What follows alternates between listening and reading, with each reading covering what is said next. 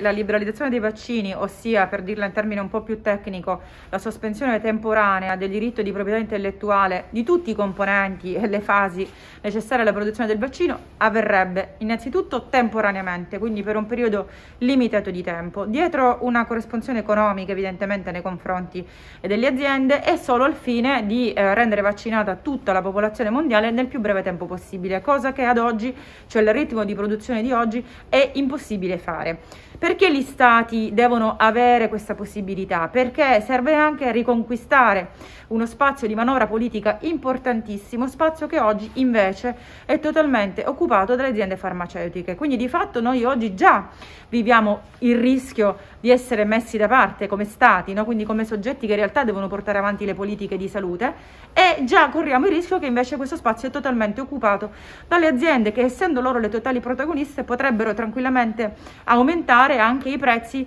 dei farmaci in maniera insostenibile. In più dobbiamo prepararci alla possibilità che ci vorranno nuovi vaccini per altre varianti, e quindi anche in questo caso il ruolo degli stati è fondamentale, poiché la ricerca di base, soprattutto la base